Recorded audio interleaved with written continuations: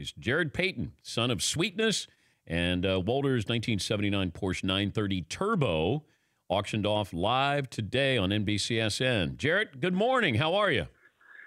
I'm doing well, Dan. How you guys doing? We're doing great. So who came up with the idea of auctioning off Dad's Porsche? Well, it is something that I've been thinking about for a long time. It's something he left to me, and, he cared about this car so much, Dan, and I'm not a car guy. And when it comes down to it, I feel bad looking at it sometimes because I feel like I don't drive it enough. I work so much now covering, stuff here in Chicago for WGN. It's so hard. And anytime that I have family time, I start my week on Sundays. I end on Thursdays. Fridays, I'm home with my daughter, sometimes with my son when he gets home, and we hang out. Friday's the only day that we have as a family on Saturdays. So there's no time for me to drive it. And I keep looking at it going, what would he want me to do? And I think right now he's probably looking down on me saying, you haven't sold that thing yet? What are you doing holding on to it? What other memorabilia do you have of your dad's? What's the coolest piece of memorabilia? The things that mean the most to me are the game-worn jerseys and the things that are priceless. Like the bag that my dad brought home the last day from Hallis Hall with all of his stuff in it. It's got tape in there. It's got shoes, the old kangaroos. Like, that's the stuff that means the most to me, Dan. And that's the stuff that I'll never, ever give away. That's the stuff I want to be able to pass on to my son to have, the stuff that to me is priceless. This car, it's an investment when you look at it. And where I'm at right now as a father, as a husband, it's not what I'm looking to invest money in. I've invested money into it. So my goal is to have somebody out there that will truly, truly love this car and also respect it and take care of it the same way that my dad would.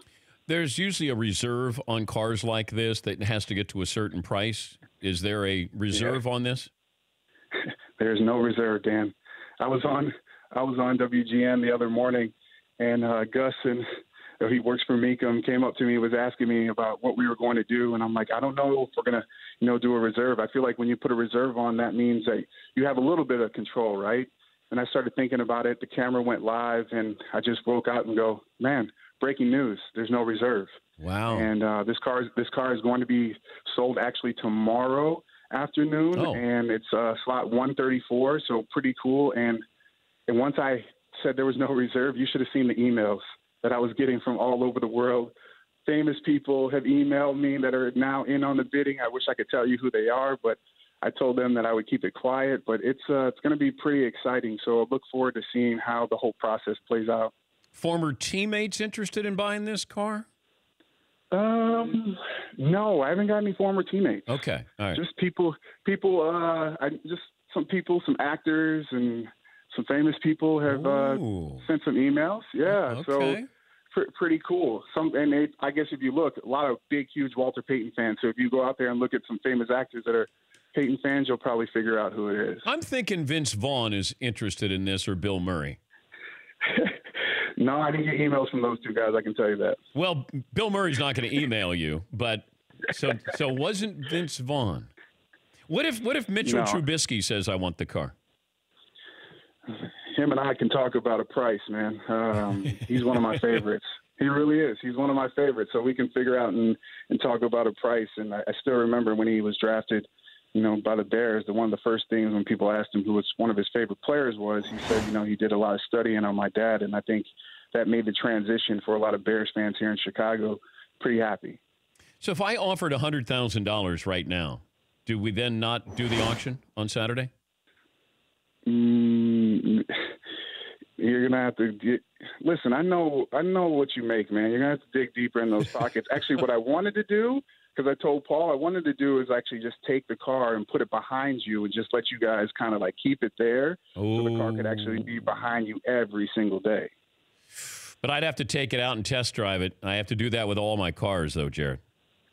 Oh, you know what? Fly to Chicago. We'll make it happen. Yeah. Tomorrow. I can drive it back from Chicago, right?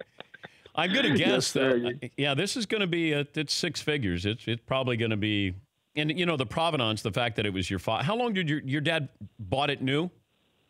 Yeah, he bought it new, and so it's his first sports car. It's the last sports car of his that we still have, and it was his baby. Wait, where's the Lamborghini? The rushing record Lamborghini? Well, for some reason, that thing kept breaking down back in the day in the 80s, and my dad was super upset about having to he had to go fill it up at O'Hare Airport, so he was always super upset, and that thing kind of went and gone. He had the Ferrari and all that stuff, but this is the one, Dan, that stayed, and this is the one that meant the most. And there's so many cool stories I still remember, and my mom's probably going to kill me for telling you this. I remember being at a skate park, and I was listening to a band, and I went outside. This girl, it was when I was 13 years old. She handed me a cigarette, and she handed it to me, and I had it in my hand, and I didn't know what I was going to do with it because I didn't know what to do with it. And then as I was maybe about to go take a drag, I look over to my right, and people were like, "Cool car," and my dad is sitting in this Porsche looking at me. And I'll never forget throwing it down and getting in the car and him driving home going 120 miles per hour. I was so scared. My mom was having a Mary Kay party with 60 women at the house, and I came in my house crying, bawling out. That was one of those memorable moments that I had with this car. So it means a lot, and I'm just hoping that somebody gets a chance to take care of it the same way that he would. Obama? Ooh, that actually would be a good one. I'm still trying to meet him. I've never had a chance to meet him before, so I would look forward to it. But, yeah, any of those guys I would talk a price with, Ashton Kutcher? Ooh, he's one that I'm searching for. He was the first and foremost. He was the guy that I wanted to get in touch with just because of his relationship with the feelings that he has about my dad. But I haven't got him. So I was going to put on Twitter yesterday, but, it's a Chicago connection. Jim Belushi? No. Even if you guess it, I can't get it. Okay, all right. And Michael Jordan is not one of those guys. No, Jordan's not. I actually bought one of Jordan's cars back in the day when I got to the Tennessee Titans. So it's one of the first purchases that I ever made. Wait, what did you buy? A BMW 760 of his, a black one. I had no house.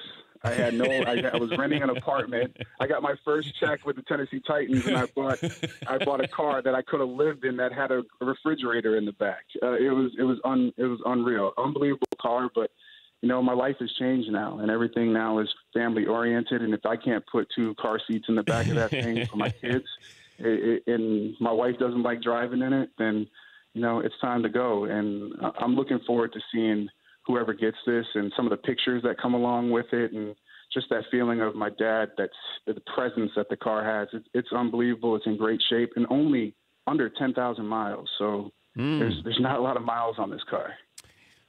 Jarrett, great to talk to you again, and I hope the career's going well, and good luck with the auction tomorrow.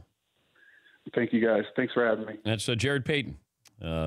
His dad, of course, Walter Payton. The auction it starts today, but the car will be auctioned off tomorrow on NBCSN. For more Dan Patrick Show, tune to Audience Channel 239 on DirecTV or download the Dan Patrick Show app.